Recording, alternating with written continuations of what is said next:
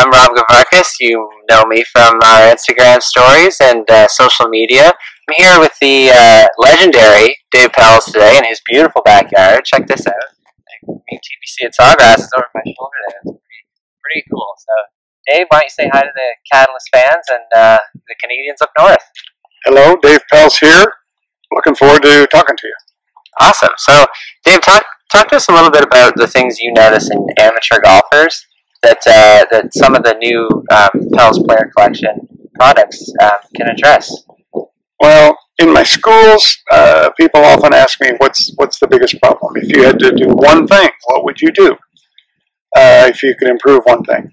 And I would say the biggest problem that amateurs have is that they are so results-focused and results-oriented that they try to do things with their hands. I mean, look, my hands are quite capable. Yours are obviously very capable. I hit things with my hands. I break things. I turn things. I twist them. I do all kinds of things with my hands. But you shouldn't hit a golf ball. I mean, if you stand there and your body motions to try to do something with your hands, you can't hit very far. You can't hit it very consistently. The golf swing is a swinging motion. The inside turns the outside. It's a rotation. Nothing natural. Something hard. But you need to have good instruction. You need to have good feedback.